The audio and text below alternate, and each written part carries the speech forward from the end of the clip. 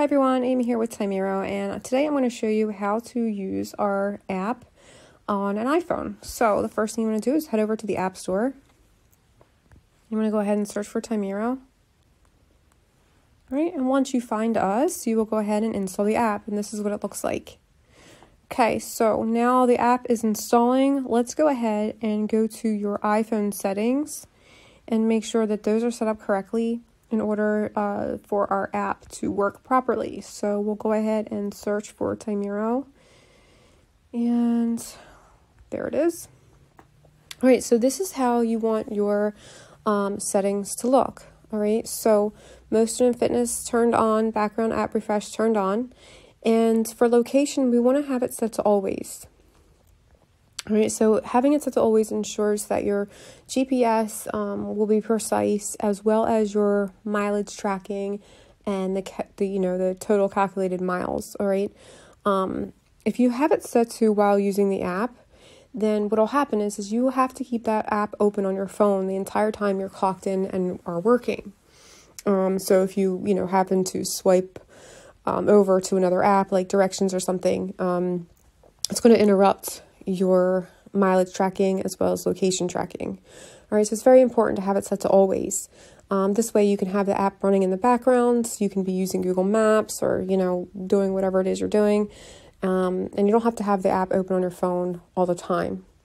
Now, once you clock in, your location and mileage starts tracking. Once you clock out, it officially ends. While you are off the clock, there is no tracking going on. Nothing is being sent to our servers or to your employer about where you are, etc. All right, so it only tracks while you are on the clock.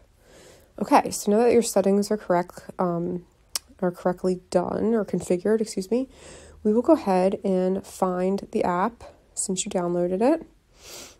And here it is. So now we're going to go ahead and log in. So by this point, you would have received either an email or a text message from your employer with the correct email to use when you log in, along with a password that your admin has set up for you to log in with. So those are the credentials that you were going to use here to log in, okay? If you forget them, simply reach out to your admin. Ask them to send them over to you again, or you can click on forgot password before filling out anything above, and the instructions to reset a password will be sent to your email. All right, so again, the credentials were created by your employer. You should have received them either via email or via text. So after entering in your email and your password, you're going to go ahead and tap on login. All right, so now we are officially inside of the Timeero app, and this is your time card. All right, so the first thing we're going to do is we're going to tap on clock in. Now a jobs list pops up.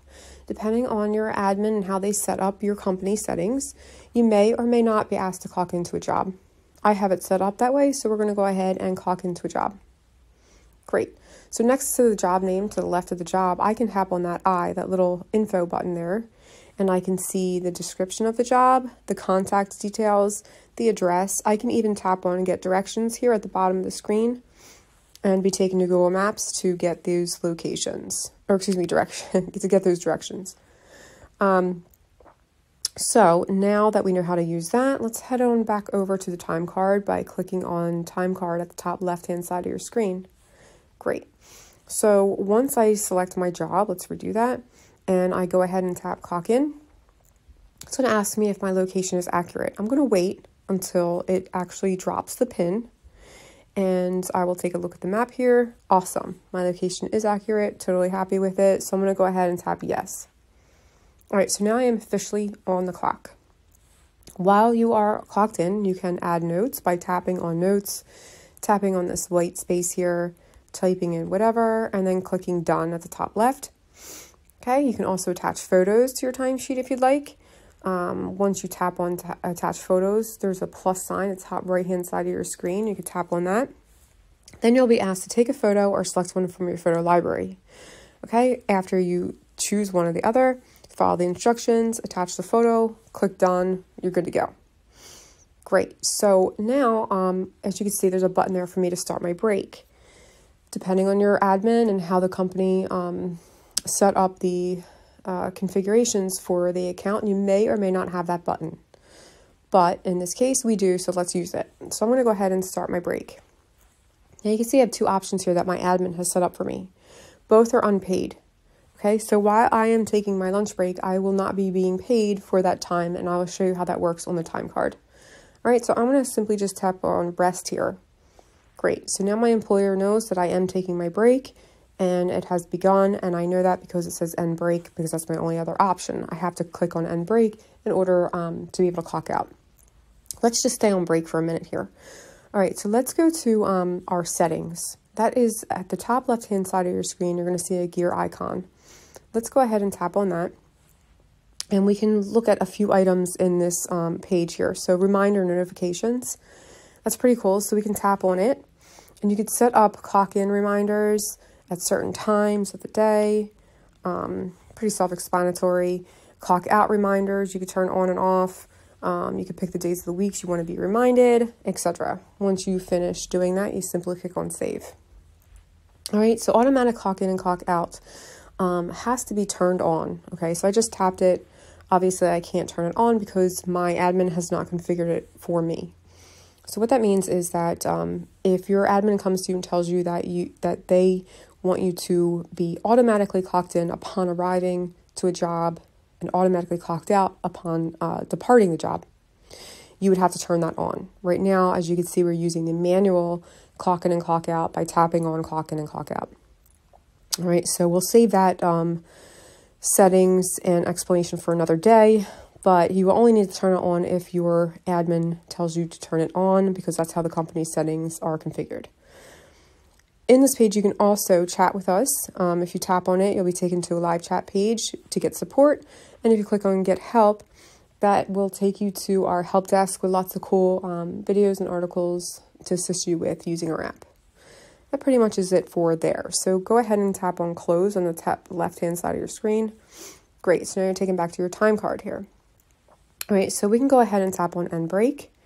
Okay, now it takes me back to my regular timesheet, right, from when we first clocked in. Okay, so now let's go ahead and take a look at the bottom of your screen here, and let's head over to Time Entries. These are going to be all the timesheets, and there's lots of colors going on here, right? So we have blue, we have red, some are white. All right, so the blue means notes were added to the timesheet, okay? And we know that because we did add notes. If you tap on it, you can go ahead and see those notes there. To get off of this time entry, you can just click on Time Entries at the top left, and it'll take you back to all of them. Now, if it's red, that is a flagged entry. That means that you either took a break that was longer, which that's not the case here because there's no lunch break, but that means usually that you clocked in at not the right location. You didn't really clock in at the job. You may have clocked in 10 minutes before you arrived, or you may have clocked out 3 hours before you actually left the site. Or excuse me, after you left the site. So that's why it's red, and your admin will see that it's red, and they will be notified if you are clocking in too early or clocking out too late. So it's very important that you make sure that you clock in when you're supposed to, when you arrive to the job site. And then if you see a white one, you know, nothing's going on. No notes, no issues with where you clocked in. Okay, so that pretty much explains the time entries. And also, too, on the right-hand side, you'll see the fork and knife icon. That means a break was taken. If you don't see it, that means a break was not taken on that day. All right. Also on the bottom of your screen, if you tap on schedule, you're going to see your schedule. Okay. It's very easy to navigate. Some of them are green, some of them are red. So on January 3rd, let's tap on that one. It's green. Let's find out why. Okay. So depending on how your admin has configured the account, you may be able to accept shifts or decline them. In this case, I have already accepted the shift. That's why it was green. So now I'm going to go ahead and decline it. I just told my admin I can't work on January 3rd. Now you can see the accept shift button is back. And if I head on back to the schedule, it's now red. That means I decline the shift. All right, so the same thing here. So, you know, January 4th, it's green. I accepted it. January 5th, it's red. I declined it. All right, so depending on how the account is set up, again, you may not be able to accept or decline shifts. You may just be able to view your schedule and then go ahead and work that shift. It all depends on how the account was configured. Also, with accepting and declining shifts, you would receive an email saying, hey, there's a new shift. Do you want to accept or decline it? Right now, we cannot accept or decline shifts through the email. You would do it here, or you would actually just go to Timeero.com, log in there, and you can accept or decline a shift in the web portal as well. All right, so then again, at the bottom of your screen, you're going to see announcements. This will be anything here that your admin employer wants to send to you. This is not a two-way street. It doesn't work like text messages where you guys can like have a conversation back and forth. It's simply for you to view the messages here, and that's it. There's no responding or anything like that. And if you tap on the More button, this is where you can go ahead and request time off, and you can also keep track of your time off requests. Again, you may not have access to this. It depends on how your admin configured the account. But if it is turned on, this is where you would do it. This is how you would request your time off. So you simply tap on time off, and you can see here, I already have a bunch of requests. On the right-hand side, you're going to see the word pending. That means that my admin has taken a look at this, but has not given me permission to take this time off. If it was accepted or approved, it would say approved. If my admin rejects the time off, it'll say rejected. All right. If you want to request time off, you simply click on the plus sign at the top right-hand side of your screen. And the first thing you would do is tap on pick a reason. And we'll just say other, and then tap done. And then on start day, you tap on the date. We'll say the 16th. And then end day, tap on that date as well. Okay. And then you would have a choice to pick full day, half day, or custom. And with custom, you would enter in specific hours. So in this case, I'm just going to say a half day, right? And then and a full day would be 8 hours, a half day would be 4, or you can take off 2 hours or something like that. So underneath, why am I taking time off? You simply just tap that white space. You type in whatever it is you want to say. And when you're finished filling out the form completely, you go ahead and tap on send, located at the top right-hand side of your screen. Perfect. Okay, so there it is. I took other, December 16th, and you just have the requests go in order. So the last request made will be at the top. And then you can see the hours under the word pending. It's 4 hours because I chose half day. The one underneath that, I chose full day, so it says 8 hours. Okay. And that's pretty much it for time off. So simply tap on close to get out of the screen. And then if you just go to the bottom of your screen here, you can choose where you want to go back to. So let's go back to our time card here. All right, so let's go ahead and clock out. And it's going to ask you again, are you in the correct location? I'm going to say, yes, I am. Perfect. So the timer has stopped. I am off the clock. Tracking is no longer happening. So let's go ahead and take a look at my time entry real quick for today. All right, so you notice here that the time is a little bit off. You see 6 minutes, and you see 3:32 to 3:40. That's because my unpaid break, okay, is also accounted for in this time card. So if I tap on it to take a look here, you can see my break was 1 minute, okay? Break was 1 minute long, and I was actually on the clock being paid for 6 minutes. And then the 1 minute would be the unpaid. All right, so to head back, you can hit on time entries at the top. You can also go back to the bottom of your page here and tap on time card. And that's pretty much it. If you have any questions, you can reach out to us again by accessing our live chat. Tap on the icon, the gear icon, top left-hand side of your screen. Tap on chat with us, and then I'll take you right to a live agent. So you can contact us that way, or you can give us a call at 888-998-0852. And one of our awesome support members would be happy to assist you with using our app. Thank you so much and have a great day.